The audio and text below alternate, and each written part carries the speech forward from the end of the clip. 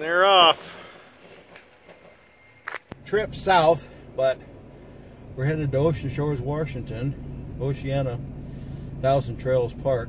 Gonna be there for 2 weeks. And then Labor Day weekend, our kids and grandkids will be coming up. Have a big camp out. And it's gonna take us about, what, 6 weeks to get to Arizona? yeah, yeah. 2 weeks here. Take 8 days after that to get to Las Vegas. Stay there for 3 weeks in Las Vegas. And then the 1st of October, go to Apache Junction, where I'll be a camp host. Yep. So today's the start of the journey. Can you turn that around now? And Mike wants to show you his Garmin in just a minute. At the Goodwill, and Patty found this Garmin GPS that we're using our phone, you know, from finding places and getting us there. But she found this, and all I had to do was hook it up to the computer, update the software in it, and it works perfectly fine. So for pennies on the dollar, it was cheap. So that's a plus. And then we had this new cover for our dash. I had a winter colored one, but looking out the window in the sun, it reflected up in the window really bad. You couldn't take pictures very well. So this black one we got, that works a lot better now too.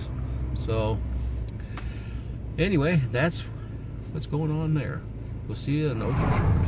And we're here. This is the Oceana RV Park around 1000 Trails. It looks like there's quite a few traders in here today. So we'll go get checked in and go find our spot. Sophie loves walking on the beach. So Dad's gonna take her down. Let her walk along. It's nice out here today. Yesterday the tide was up so high that we had to drive up there in the sandy stuff. I mean, you couldn't have done it unless you had 4-wheel drive. But tide's really out today, so it's easier to drive on the beach. So yeah, get Sophie some exercise. That'd be good for her. The ocean.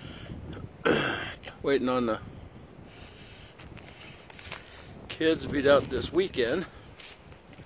It's not a bad spot. Got the griddle going. Gonna cook up some pork chops tonight. Got her outside kitchen area all set up. Come around the back here.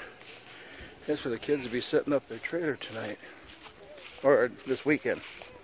We got a big spot back here. It's big.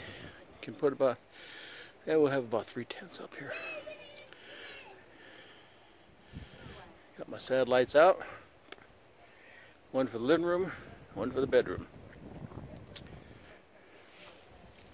There's the bridge going out to go out of here. There's a canal underneath it. If you had kayaks, you can actually put your kayaks in the water down there and go down the canal a little ways. In Ocean Shores, they have a lake in there. It's got all kinds of, you could spend a whole day in there and not see everything in a kayak. Got a lot of good fishing in there. Anyway, here we are for 2 weeks.